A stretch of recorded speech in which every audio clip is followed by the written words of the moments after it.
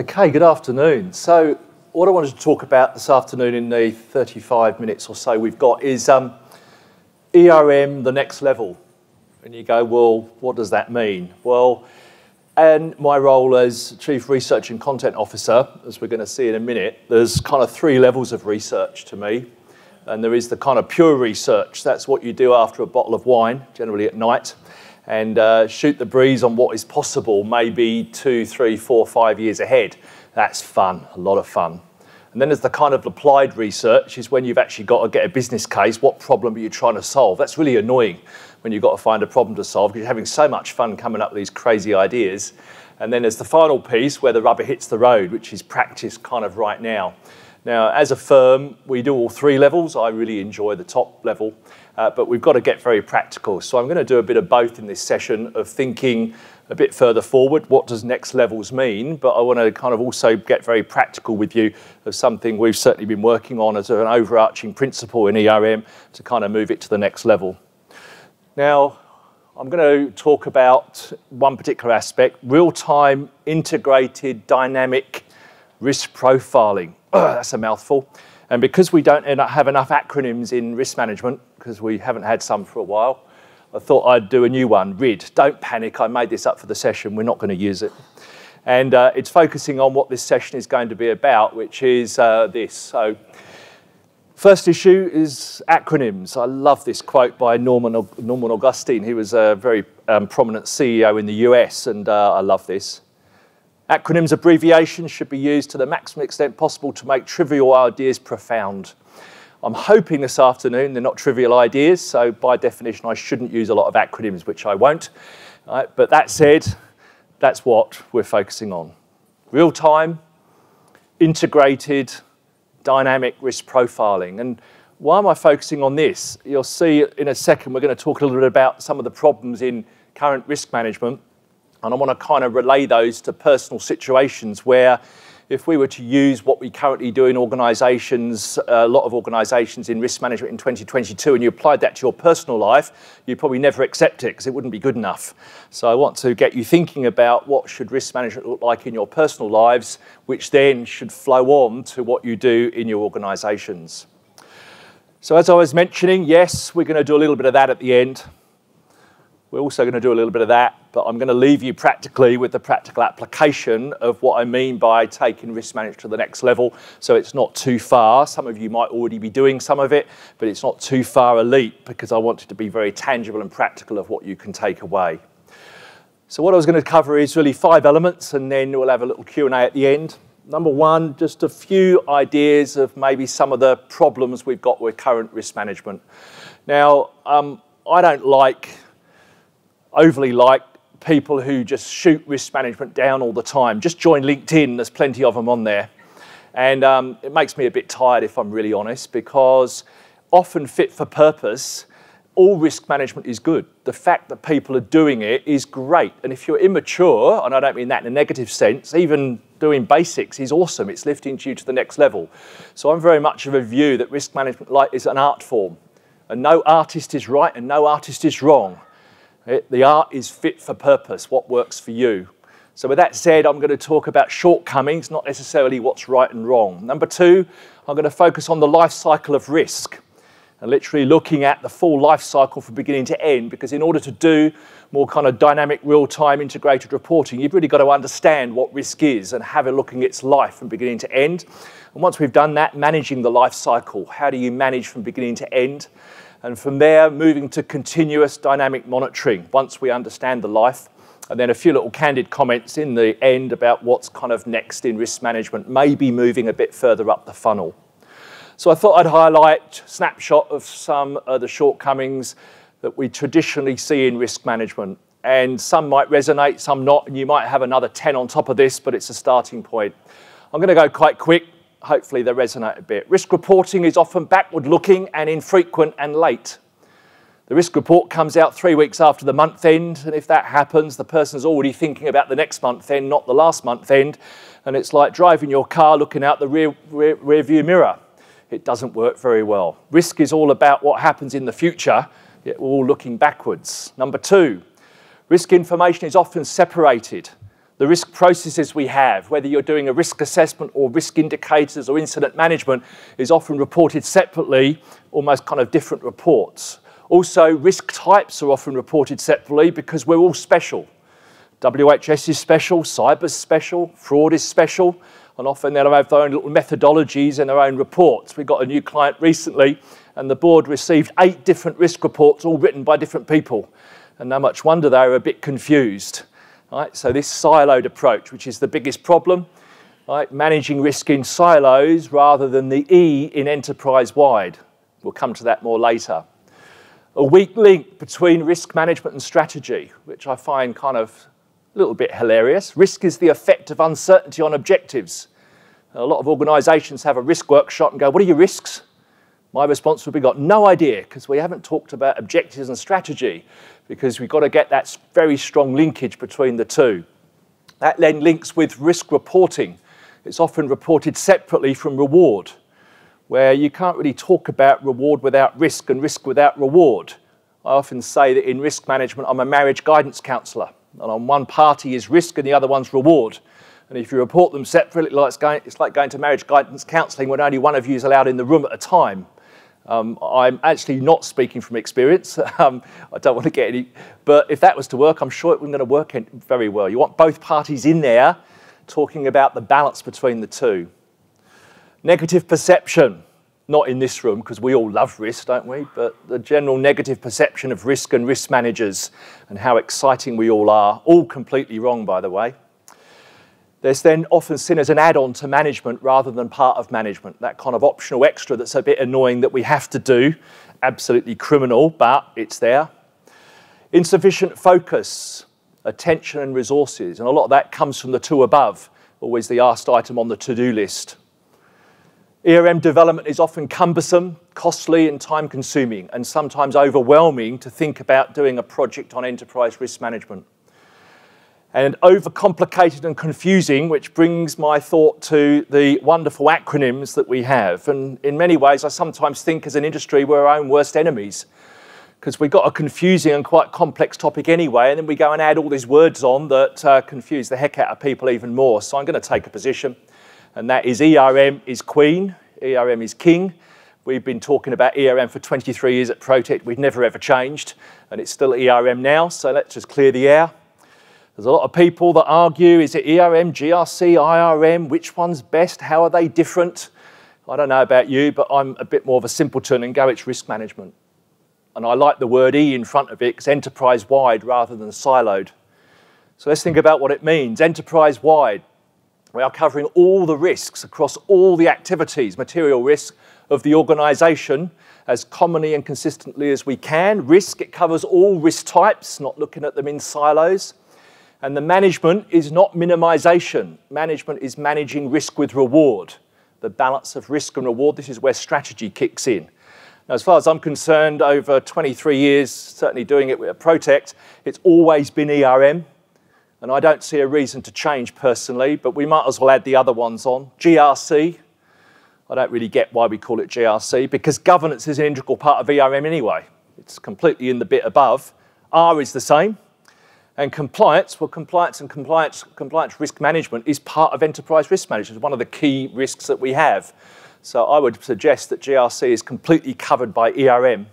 And then we've got IRM that's raised its head 3, 4, 5 years ago. Well, number one, integrated. Integrated is a key feature of enterprise risk management. It's a feature of ERM. It's not somehow different. R's the same and M's the same. So why don't we do ourselves a favour and just come up with one? And if you end up being GRC and you tell me I'm wrong, that's okay. But we just need to start, as an industry, start getting rid of all this variation. We're bad enough confusing ourselves, leave alone the people at the coalface that we need them to be doing risk management, and we come up with all of this. So anyway, that's my bit on acronyms, and ERM is queen, ERM is king for us. Now, thinking about that, these are not alternatives, they are part of the same. So what I want to do now is move on to the foundation of doing more dynamic, real-time, integrated risk reporting, and that is to understand exactly what risk is. And to do that, I want to look at the life cycle of risk. And here we go. Number one, the gestation period. Yes, I'm going to talk about animals. In that period for risk, emerging risk is starting to happen. Hasn't hit us yet. I think it's out there. Factors are changing. Conditions are developing that may lead to a cause occurring. If we're thinking about weather risk, climate change could be one of those conditional changes, environmental changes. And that could then emanate all the way up to then a cause being a weather-related event, cyclone, whatever. We then move to birth. And birth for us is when the cause occurs, the root cause kicks off. And remember, a root cause is the starting point of risk when we look at it from an organisational perspective, the root cause analysis and so on. Once we've given birth, we then go through childhood. And childhood for us is what we call the initial events that happen once the cause has happened. And there's often a lot of dominoes lining up here. And these are what we as a firm call interim events or pre-events. And you'll see why in a minute when we put it all together. And then we come to middle age, the main event. This is often in your life the thing that defines you as a person. I think there's more than one in most of your lives. Mine is children, and mine is also Protecht, defining events for me, probably around middle age. Then we move to old age, and these are then events that happen after the main event. And again, there are lots of little dominoes lining up. And then we come to twilight years. And twilight years is when it starts impacting on the organisation's objectives. Risk is the effect of uncertainty on objectives. And then, and I don't want to be too dark, we move to eulogies, mourning and recovery. And this is where we are now reflecting on the life of that risk, see if we can learn from those mistakes or things that we've done and feed them back into a better life for everybody else. And also, very importantly, recovery, back to the best position we can be in. And that, to me, is the life cycle of risk from beginning to end, split into those parts. Why am I doing this? Because if we're going to get more real-time, dynamic, integrated, we need to understand the life cycle to be able to identify the information that gives you information at those different stages of life. So I thought I'd put a little timeline down the bottom with the key points on the timeline, which we're going to refer to in a few minutes. Now we link that to the building blocks of risk that you might be more familiar with. So let's now have a look at the gestation period. This is all about conditions. Now this is what we often look in environmental scans, like what is going on out there. The risk hasn't yet eventuated. Emerging risk kicks in here. We then hit causes, which is for us the beginning of risk as we identify it within an organisation, root causes. That then moves to events, which moves to impacts on our objectives, and then finally to recovery. Now, if risk was that easy, life would be a little bit easier for us all. But as we know, we don't usually get one cause for risk. We often get multiple causes. And often when an event happens, we get multiple objectives that are impacted. So the reality of it is that there's more causes and more events. In addition, we've got to think about the fact that we've got controls. So now that top line was inherent risk. We now need to move to residual risk. How are we controlling this risk? So now let's then take more than one of each of those, and it then ends up looking a little bit like this. And for those that know me, you know where I'm leading you to. There's something that we're, certainly some of the males tonight might be wearing, the bow tie. Because that is effectively the bow tie. And the bow tie records risks, communicates risk from birth to twilight. But remember, out both ends, there's also stuff going on that might be really useful to keep an eye on. Even before a cause occurs, there might be things environmental that you can track that gives you an indication that earlier or something's starting to arise. Again, coming back to what we often call emerging risk. So now, if we take an example of this, right, it might look something like this. We first of all go to conditions, and the conditions might be a lot of climate change, El Nino, whatever it might be that's causing all the rain in Sydney and the East Coast. We'll blame something. And all the factors that might create a lot of moisture. That also might create a lot of growth, things like moss on rocks. You'll see where I'm going with this in a second. And this then might affect our child who's playing in the local park, climbing a rock to have a bit of fun. And we're now going to do a little bow tie on falling from heights of your little child as they try and climb the rock. That's the context. Now, conditions, as I said, moisture, more rain, and what that lead to? Okay, we now get our first cause, which is rain, while the child is playing in the park. We also get moss hazard on rock to make the rock slippery. We get the child themselves, they were born, and children, as you're going to see, are prone to error. We get manufacturer defect because supply chain issues, therefore they've got to accept dodgy materials. We're certainly seeing that in the building industry. Have a look at the quality of wood if you're trying to do any kind of building. It's desperately bad at the moment, even if you're lucky to get any. So that would be a condition, supply chain issues leading to manufacturer defect. And also inadequate process given to the child from mum and dad, because mum and dad are really busy and stressed because they didn't attend Wayne's session this morning. And as a result, they've given the child some really bad stuff to try and climb the rock. Now, once we've done that, we move now to the next phase, which is childhood. So now the interim events start happening. Water on the floor, the child could slip. Slippery rock with moss could lead to the same thing. Human error because the child is young. Weak materials leading to equipment failure, and that could also come from inadequate process. Now that is the childhood, right? That's the childhood. Then we come to the main event, middle age. And that all leads to what you typically call the risk in your risk register. Some people call it the main event. That's what Protecht does. Others call it the top event. I don't care what you call it. And this is typically the short name of the risk in your risk register. And I'd expect to see falling from heights in the child's risk register or the parent's risk register. Now we got to middle age. Now we need to go into the older age period. And this is now we start saying, well, once that main event has happened, what happens next? Firstly, they failed to reach the top of the rock that they were climbing. They failed to play on the rock for any length of time. They failed to wear the appropriate PPE, and they failed to reach ground level safely. This is now old age.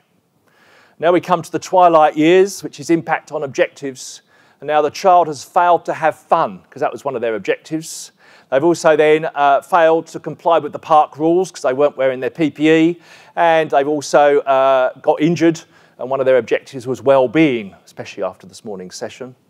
And the end. We then move to an incident occurring, cart the child off to hospital, get them a new set of shoes, and we go to recovery, learning from past mistakes and so on. And that is an example of beginning to end life cycle of risk. The middle bit is the bow tie, and at the end you've got the factors that influence causes, and you've got then the recovery from the incident that has occurred. Now, once we do that, we then add on controls, and I've given her a few controls: hazard inspections and clean-up, non-slip shoes, risk training, cushions, safety hats, and first aid. The end. Now, when you're doing that eulogy, that would be the picture you'd have up the front there. This is the life of risk. Now, the interesting thing is that we can look at that life in two ways. Once when an incident actually happens, and we do a lot of that in terms of root cause analysis and so on. But this is more importantly, understanding risks that haven't yet happened. So this should really support our risk registers, whatever you want to call it. And this supports the understanding of that risk in a bit more detail. Now, in terms of that then, there's one last thing, which is what's the length of life of that particular risk? We typically call that risk velocity, which is the speed at which a risk travels through its life, and it basically is that. That was fairly fast, that one. But I could have done a really slow one. So what that means is now different risks have different periods in that life, and they have different speeds each stage. So gestation periods. Now, it gives me a great opportunity now to talk about that for each one of our key risks, we really should have some kind of visualization. We love the bow tie sitting behind it so everybody understands the life cycle of risk. Now, as a firm, we believe that should be at board level. You've got 15 board risks, you should have 15 bow ties. But we are very biased because I love a bow tie. You're going to see mine tonight. And supporting that, as you then cascade the risk down into the business, use the bow ties based on fit-for-purpose use. Now, some of you will know this as what we call risk taxonomies, risk classifications. And I've always wondered why we call it risk taxonomies, because taxonomy is about the science of naming, describing and classifying organisms, including plants and animals. So are we saying risk is an animal, a beast? Now, as a result of that, I thought we might as well carry on this then and think about the different types of risk that you might face. And a lot has to do with the velocity of the risk. And I thought I'd pick up the extremes. And I would have done a Trivial Pursuit question, but we don't have buzzers. But someone might call it out. Which animal has got the longest gestation period? Good, the African elephant. It's absolutely right. So that's the first one. Sorry, the second one. And that might come across, I've ruined my earlier one, haven't I? The rabbit. And on the right-hand side, we've got elephant risks. And elephant risks are slow-moving, slow-velocity risks, but they're usually big climate change. And the risk we have with these is they go so slow, we go, oh, we'll do it tomorrow.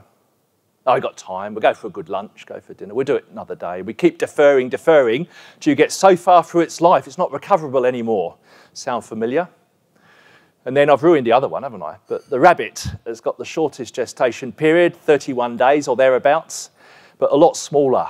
And these are the risks where very high frequency, happening all the time, BAU type risk, but their impact's not that big.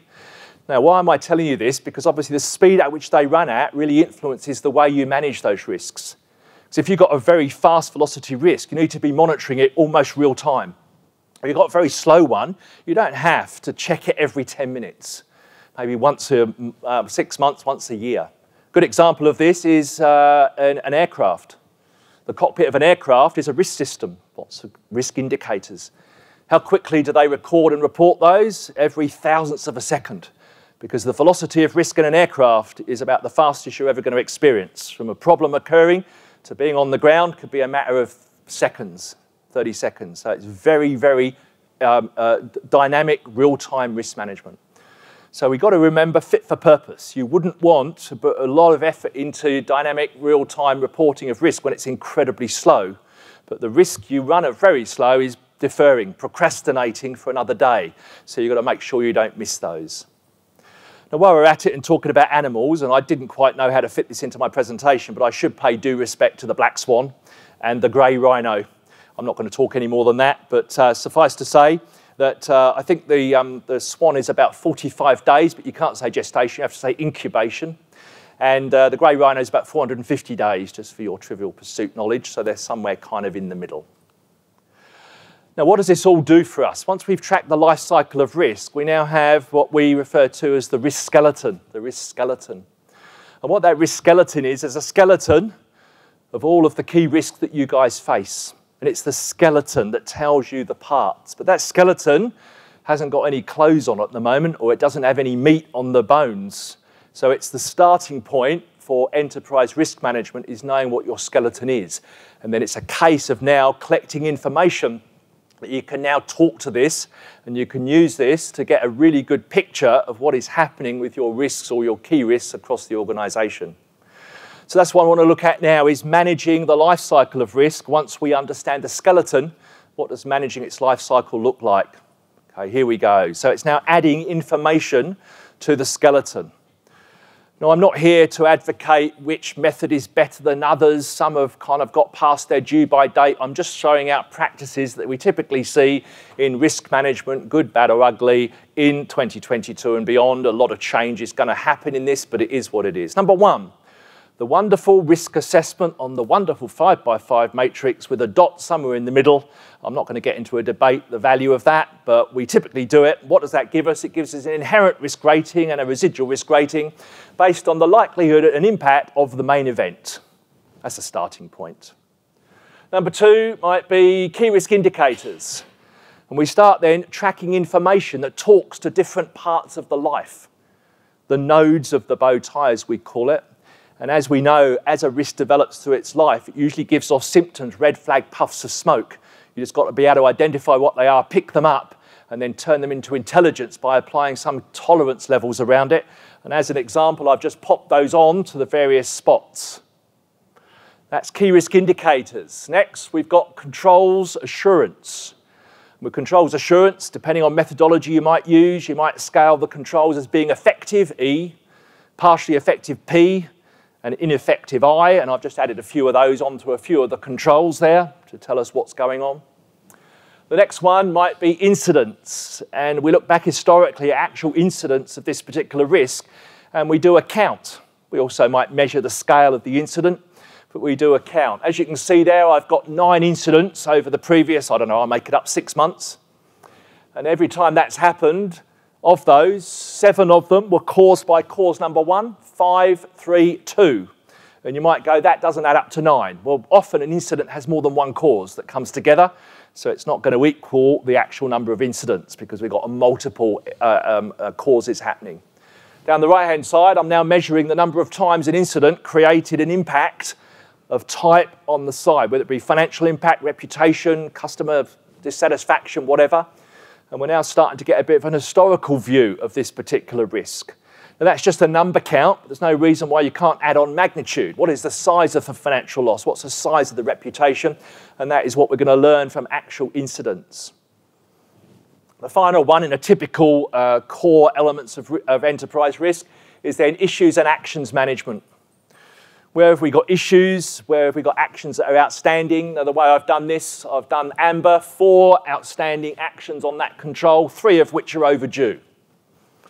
Right, over on the left, we've got 2 outstanding actions, none of them are overdue.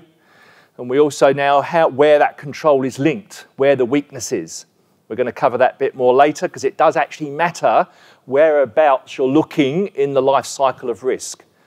As we know, that is the beginning of the life cycle over there, so more prevention. Over here, the end of the life cycle, more cure.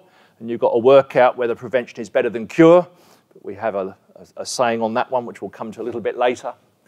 And that then gives us the meat on the bones. Now, I just took 5 main components of ERM. There are others, a bit more specialist project risk management and risk in change and so on and so forth that you could add to it, but I didn't want to make it too messy. And once we've got that, you can then pull that together to go, okay, how does ERM link to the life cycle of risk roughly? And it goes something like this. Risk assessment, good, bad or ugly, is really about the beginning of the risk, because generally in those workshops that you might hold, you're talking about risk exposures that you have, and these risks might not be happening right now, but we're just aware that our business is exposed to that risk. And then, if you wish, in a risk register and do the lovely stuff that you generally do.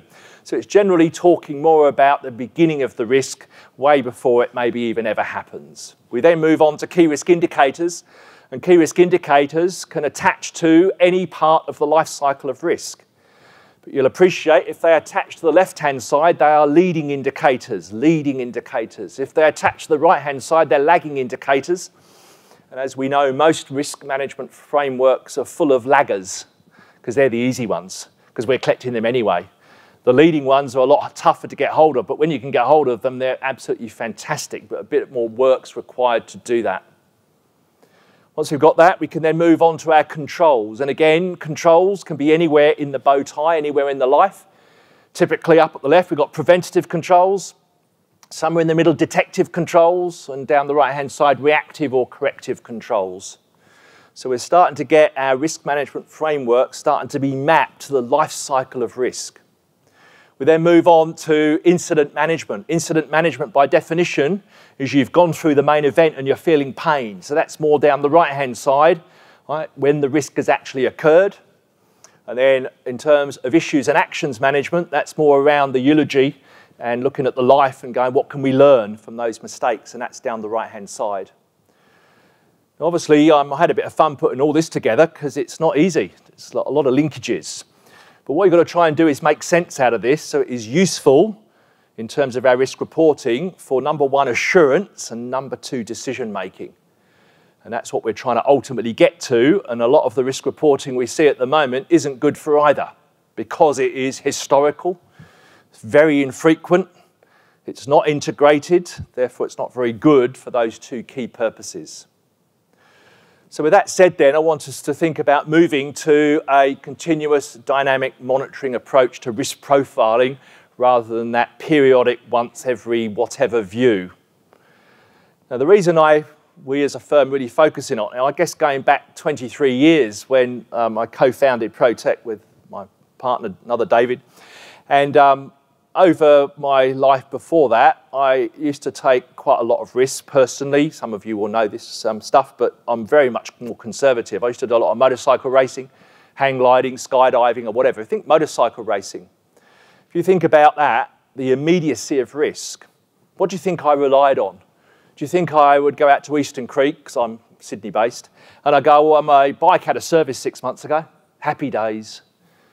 No, not doing that, because 6 months ago, anything could have happened in the previous 6 months.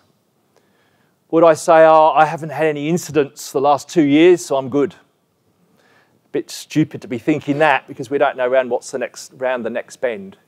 What I relied mostly on was that little dash, which has got the warning lights, the rev clocks, the temperature gauge, the oil pressure and everything else.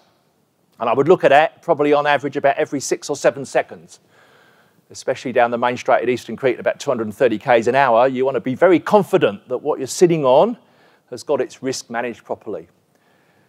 Some of you would have heard me in other training go, you know, why does have certain controls in place? And I use the example of the Formula One car. Why does it have very expensive brakes? Because that's a control.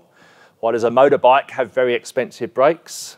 And you're going to go to stop you, to save you, to keep you safe. No, it's not. It's to allow the bike to go faster. That's the purpose of good controls, is to allow your organisation to go faster. So what that means now is that if we're going to do that and truly allow risk management to support our organisations going faster and safer, we have to move it to the risk manager you'd expect riding a bike like that or racing a car like that, which is dynamic, integrated risk reporting. And that is to be one of the big weaknesses we currently have. So let's have a look at what that might look like. So in the middle, we've now got the wonderful skeleton that we just talked about, and then we can furnish it with all the bits and pieces that we've got in place typically.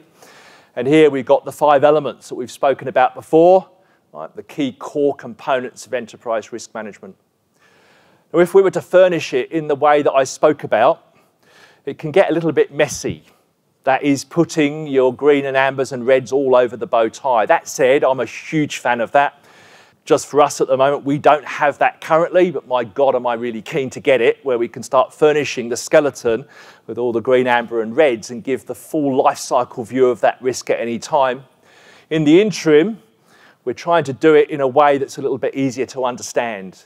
And so what we do is consolidate all of that information linked to the same central core risk in your risk taxonomy, which is why in ERM, having a really, really strong central enterprise risk taxonomy of your key risks is critical, because it allows integration, where everything you do is then linked to those central risk categories. Now, I showed a slide earlier with the high-level risk categories on, risk event categories. We would typically see about 15 at board level would be typical. Any more than 15, board members glaze over, and so they should. Any less than about 9 or 10, we think you're probably missing a couple, and so we'd expect probably 10 to 15. Now, the idea then is, as we do our enterprise risk management, we then always link the information to the same central risk taxonomy item. There's the integration, the I in ERM. Think about that, the I in ERM. The integration part of ERM, that's what we're doing, linking data together to be able to then show the data as an integrated whole. Now that, for us, blowing it up so you can see it a little bit better, really gives us then a view of the risk, together with then risk assessment, risk indicators, compliance, control testing, actions, internal audit findings, incidents. And as you create more processes and data in risk management, you then link more. So it's almost like the artist's palette. If you're more, not quite as mature, you might only have 3 colours. You might do risk assessment, incidents, a little bit of compliance. Well, that's fine, link that. And as you then develop the next palette and you do risk indicators, link those in, and slowly over time, you build up that profile, that more comprehensive integrated profile. And what the idea then is, rather than relying on any one piece of information, we can now triangulate, or whatever 8 of them are, octagate, I'm not sure that's a word, anyway, the information, does it make sense? So I know you're sick of COVID, but sorry, the second one on the list is COVID risk. I might as well finish it off given that we're actually finally here.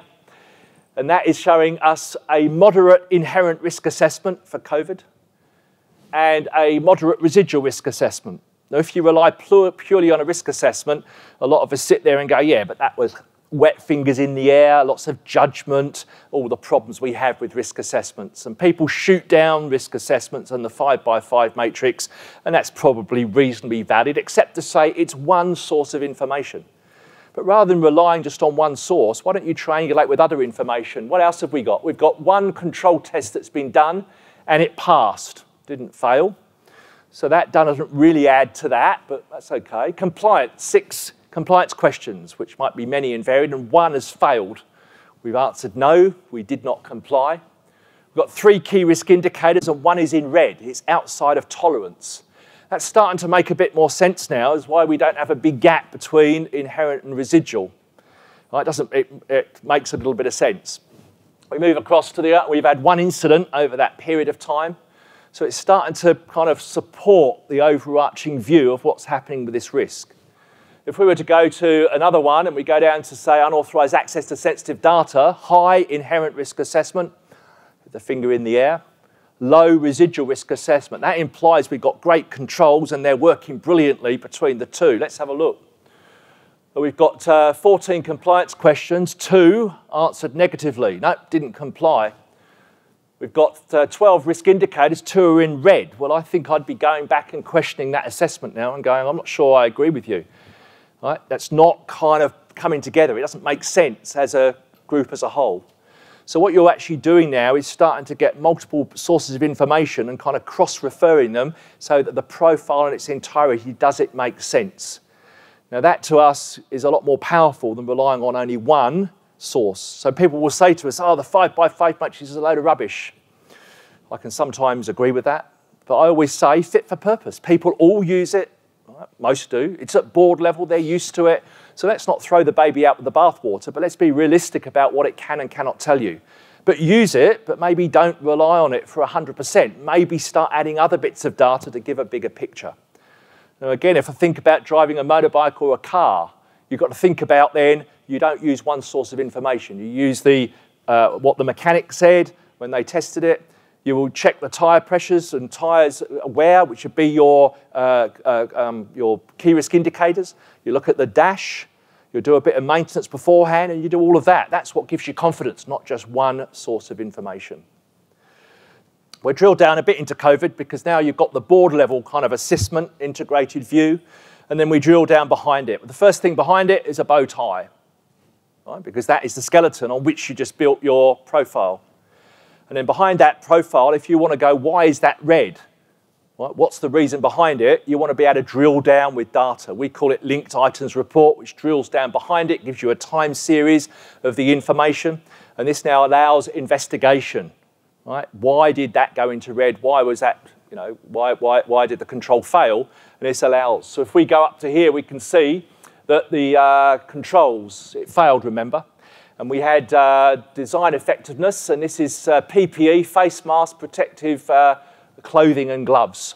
And design effectiveness, spot on. Beautiful masks, they were just wonderful. Operating effectiveness failed miserably because no one was wearing them. Thank you. Okay. So no one was wearing them, that's why it failed. So now we can have a conversation, why did that control fail? And we can now see behind it why. So we talk about one source of truth with multiple uses of that information.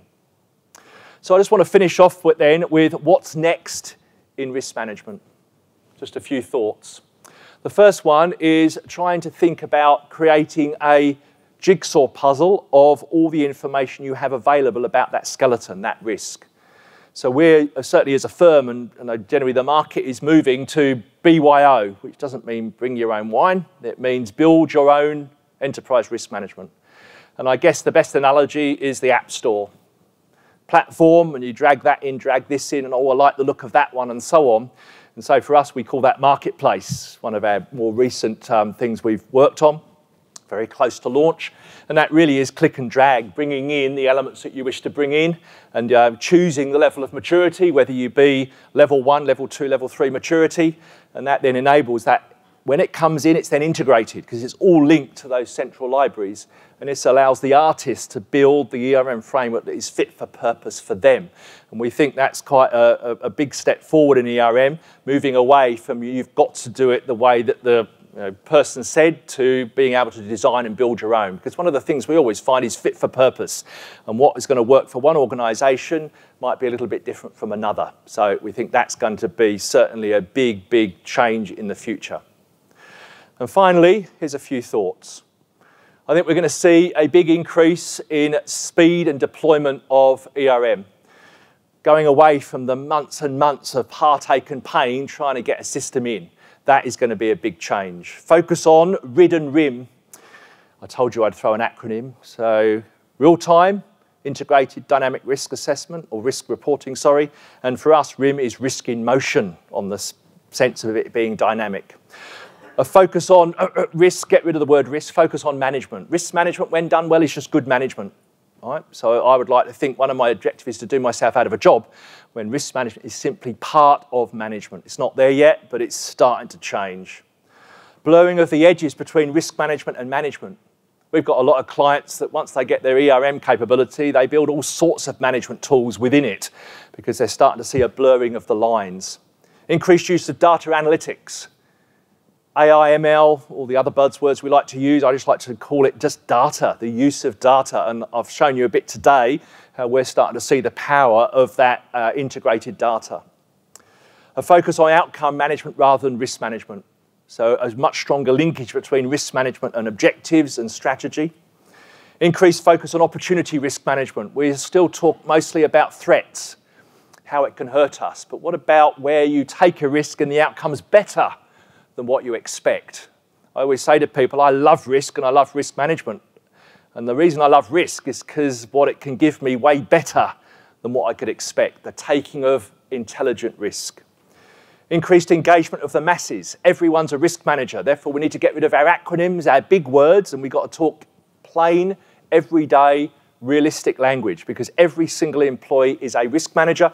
We're certainly seeing it with a lot more users of our system being the non-risk people in the business.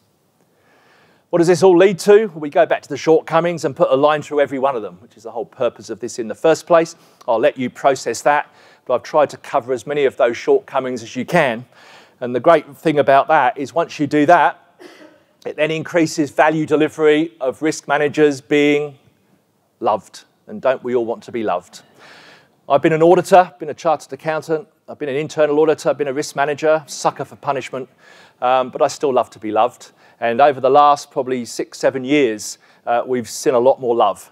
And just recently, honestly, in the last 2 years, the amount of love that risk managers get is phenomenal. I hope you're feeling it.